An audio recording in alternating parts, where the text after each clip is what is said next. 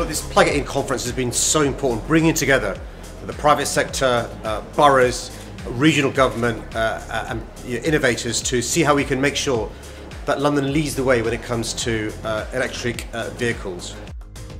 I think the key message from today is the level of excitement about London going electric and really developing the infrastructure to make it easier to drive an electric car in the capital.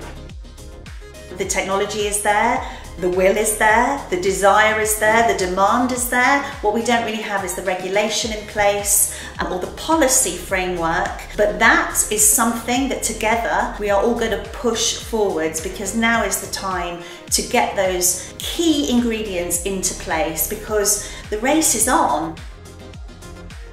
It's been a really exciting and energising day.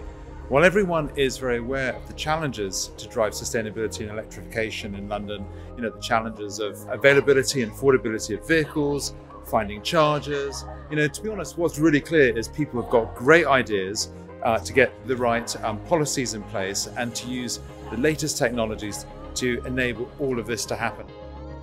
For me, there's a real focus on electrification in London, and there is a real role for brands like Polestar to help drive electrification and ensure that we see more and more electric cars on the road in London.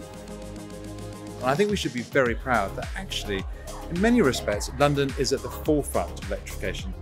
There's no doubt that London's already in pole position, and events like today are simply going to allow us to accelerate further ahead, not just from the rest of the UK but the rest of Europe, and really show the rest of the world a blueprint of how to go electric, how to plug it in. We've got to go faster and we've got to go further.